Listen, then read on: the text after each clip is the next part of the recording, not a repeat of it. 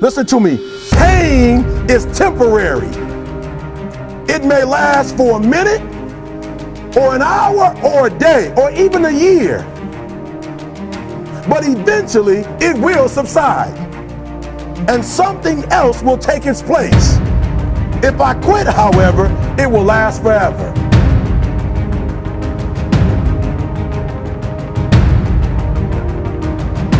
And the problem with most of you, you never felt no pain before. Y'all spoiled.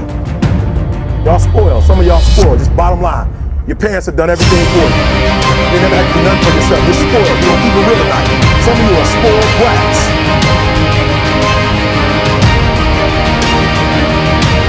Every time you ever got in trouble, somebody in your house got you out of it. Every time you've done something you're not supposed to do, people say, Eric, your mother's a tyrant. You're right. She took me out. You're right. She knew that she developed a man because she put me out there and said, you're going to have to grow up. And some of you have never learned to grow up. And so every time something gets hard, you quit, you call mama. I dare you to take a little pain. I dare you. Still going. Hit that. There we go. Come on. 1-1. Do one more in this. There we go. Get it.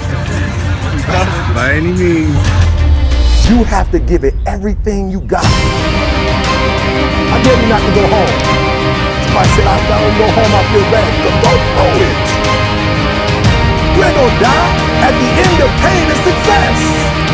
You're not gonna die because you feel a little pain. I'm not eating like I eat at home.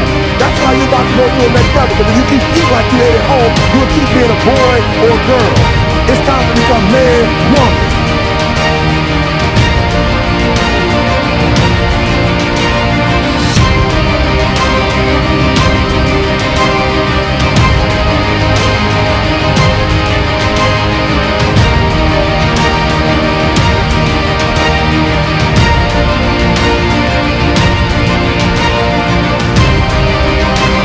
And when you get to the point where all you want to do is be successful, as bad as you want to breathe, then you'll be successful.